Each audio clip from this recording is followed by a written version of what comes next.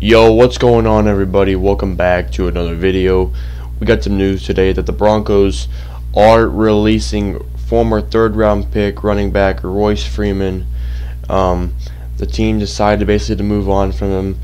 I don't know what reason why they would do it, but I guess they just believe in Mike Boone coming back maybe sooner or something. But Mike Boone might be coming back by like week 3 or 4, I heard. So.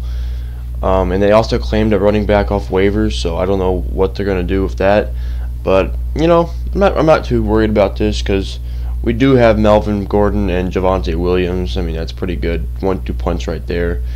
I kind of expected to move on from Royce Freeman at the beginning of the off season, but then he started having a good training camp and preseason, and I thought maybe he would make the team because Mike Boone also got hurt, but the team has decided to release him, and you know he was pretty solid with us. You know, I think he's gonna definitely land on a different team. Well, I don't know what team will need a running back. Maybe the Ravens. Maybe a team that really needs a running back. I say maybe the Ravens. Maybe there might not be some other teams out there that want Royce Freeman. He's a pretty solid running back. I think he's like a number 2 or 3 running back. He can help a team out definitely, but he didn't really have much playing time here anyway because we have Melvin Gordon and Javonte Williams now. But yeah, Royce Freeman, thank you for everything you've done for the Broncos, and hope you have a good rest of your career wherever you go.